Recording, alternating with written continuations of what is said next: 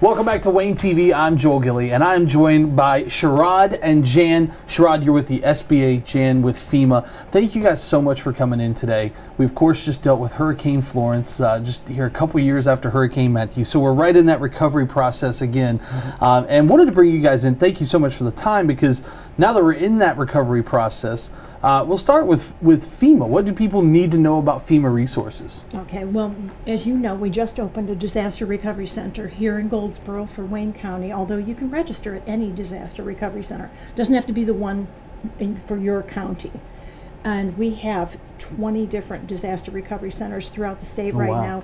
We're building out more all the time.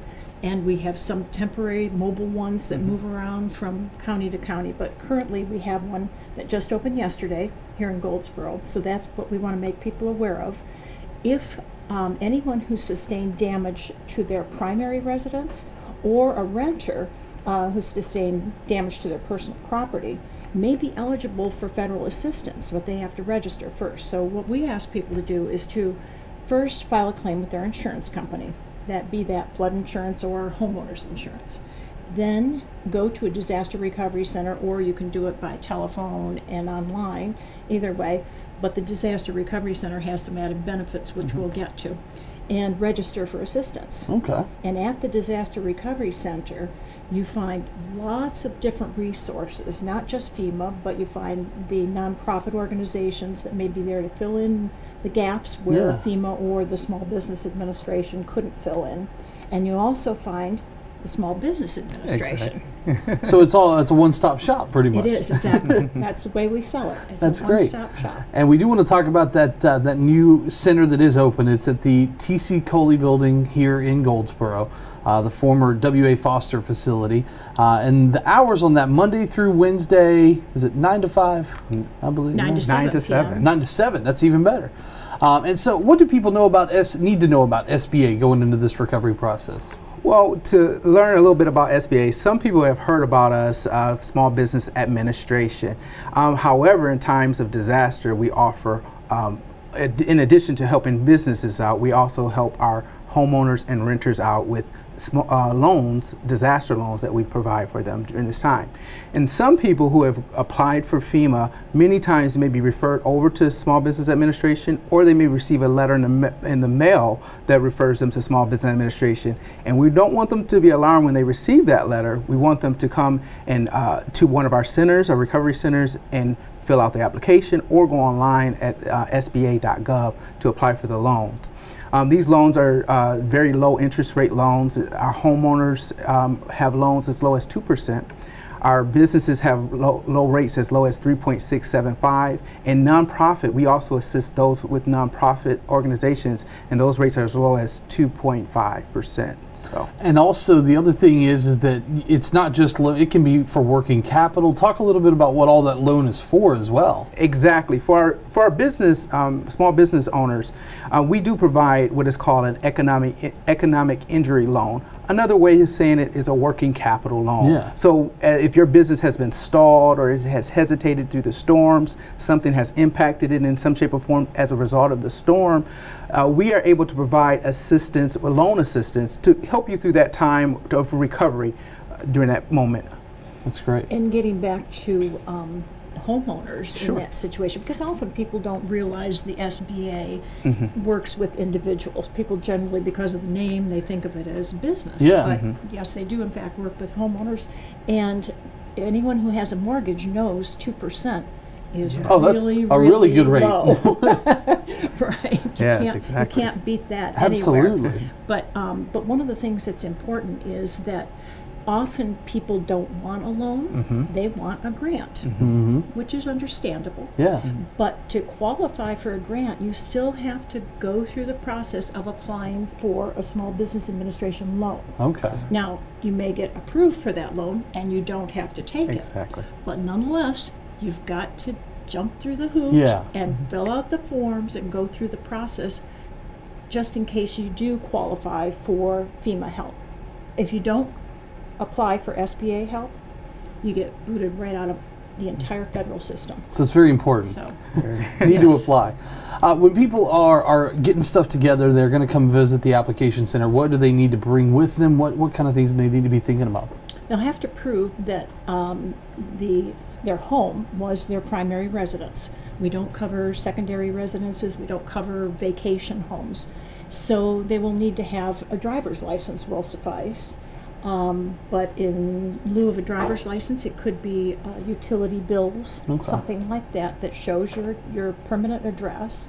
And then in the ideal world, if you have any insurance, would be it homeowners or flood insurance, if you can bring that paperwork with you. Okay. It is difficult at times for people when they go through a disaster. Often those kinds of things get lost in the shuffle, and your whole life is turned upside down and totally disorganized. So that information, eventually that documentation is going to have to be supplied. If you can bring it with you on the first visit, that's ideal, Yeah. but otherwise it'll get filled in later on. We do want to reiterate that if you do have insurance, you need to file a claim with the insurance first and then do the FEMA application, correct? It doesn't have to be done that way, but it is more efficient. Okay. So That's we very good. recommend that, yes. Anything else that we need to talk about?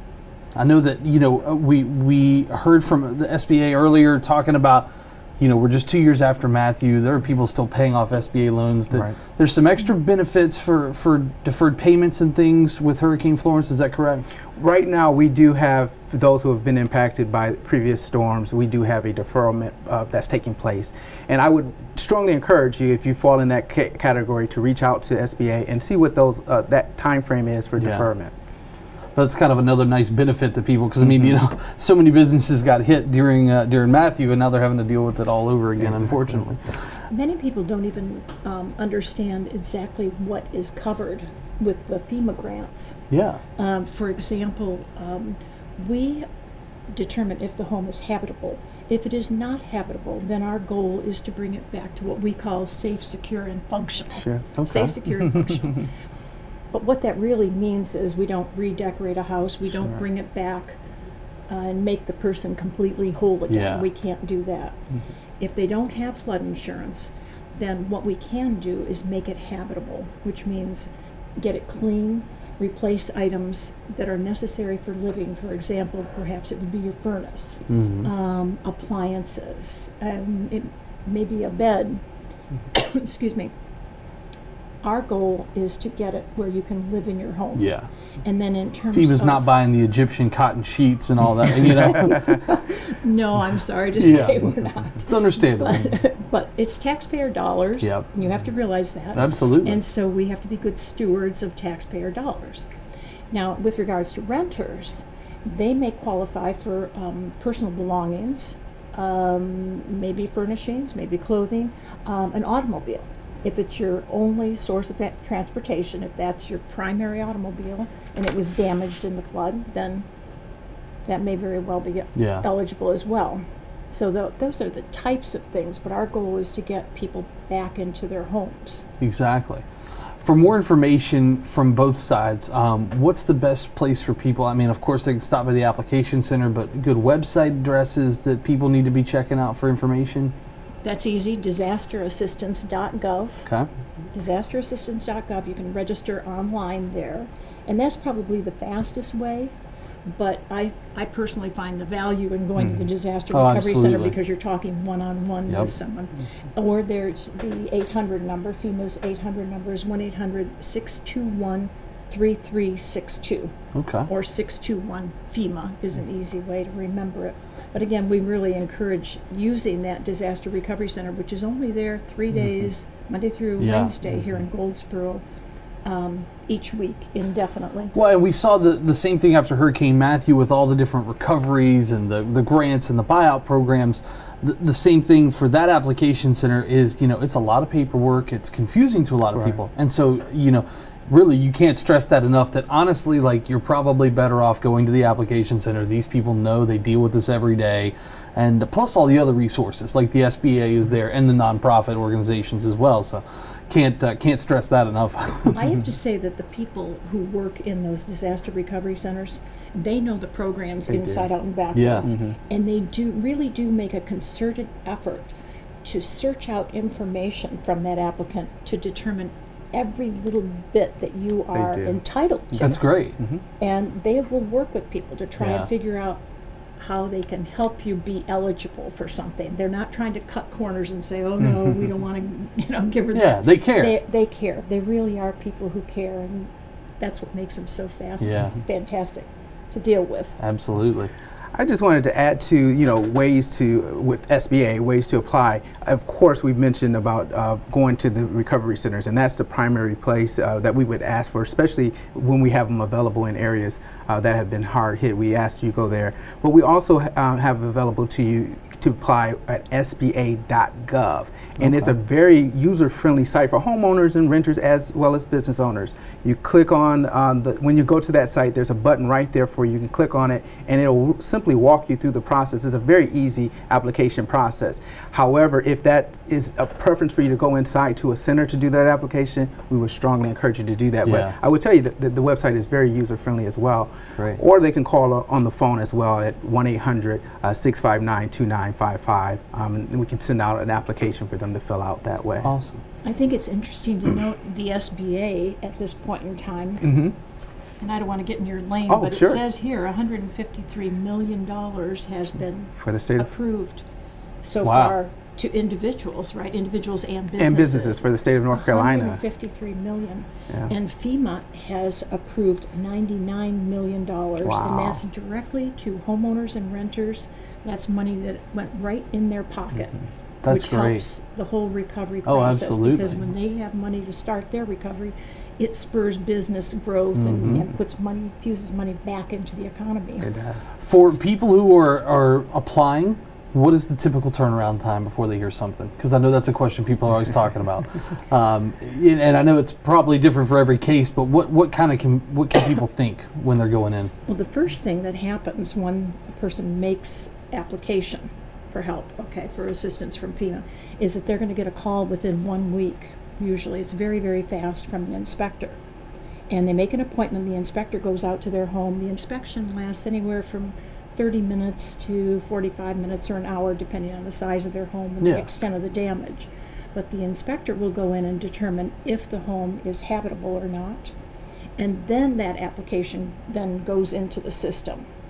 And then after that, then it's a little bit longer process, but even so, generally speaking, if there are no glitches in the application, and when glitches happen, it's usually something minor, like they didn't sign on the right line, or they didn't dot the I or cross the T, whatever.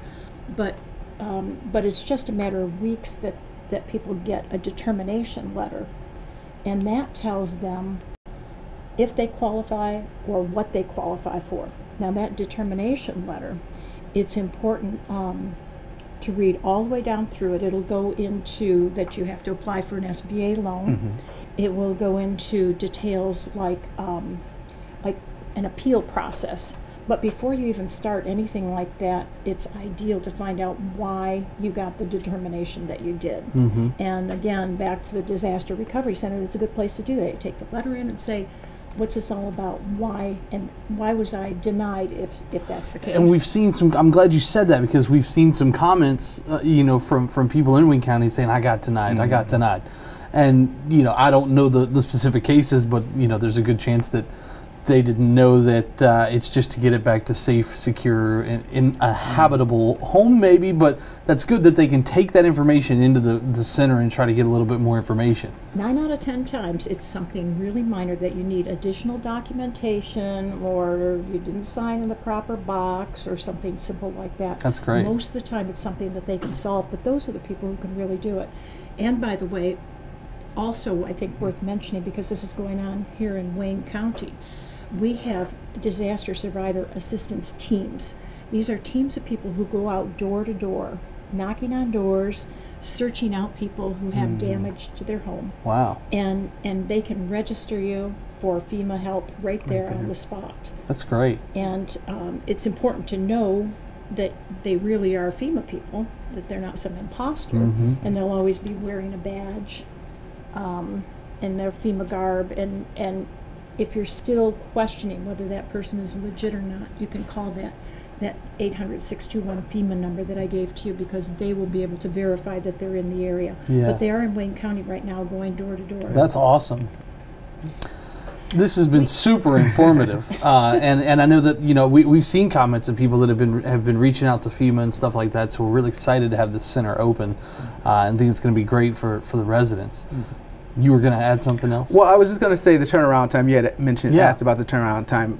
Coming to SBA, once they do that process, providing that they register with FEMA, when they do that application with SBA, we're looking at a 2 to 3 turnaround time typically for processing. However, there's case by case, and there may be sooner, a little longer, but the process is about 2 to 3 weeks. That's not bad. One of the cool things about FEMA flood insurance, the National Flood Insurance Program, and we always like to put a plug in for it because people should have flood insurance. People in Wayne County? Everybody should have flood insurance. Shouldn't joke, but it's like, every 2 years now. Where right. I mean, it's really a smart thing to have now. Right. And I think people are starting to recognize that. FEMA has paid out $153 million in flood claims. But one of the cool things about the flood insurance is that, unlike, and I don't want to bash insurance companies, but everybody knows that experience of going to your insurance company with a claim, and they stall and they stall and they stall for weeks or months before you ever find out what's going on or get a payment. With flood insurance, they are capable of making advance payments. So they were putting money out immediately. As soon as somebody was making a claim, they're putting money out back in people's pockets so they could start that recovery process. That's great. This has been super informative. Of course, we've got the application center that's open Monday through Wednesday. And I'm going to mess this up again. What were the times one more time? I don't want to Monday through Wednesday, 9 to 7. 9 to 7. And it's at the T.C. Coley building, former W.A. Foster Center here in Goldsboro. Is there anything else that we left out that we need to hit? I think this has been super informative. We're here to help. Yeah. And so, which is great. Take advantage of it. We're here to help. And it doesn't matter if you're a homeowner, a resident, a business owner, there are resources available for you. So seek those resources out. You can visit both the respective websites, or like we said, the best thing, just to stop by the application center. Thank y'all so much for your time today. We really appreciate it. And, knock on wood, you won't have to spend too much more time in Wayne County, and you can stay away for a couple years. We appreciate you being here, but not under these circumstances. Exactly. Thank y'all so much. Thank you. Thank you.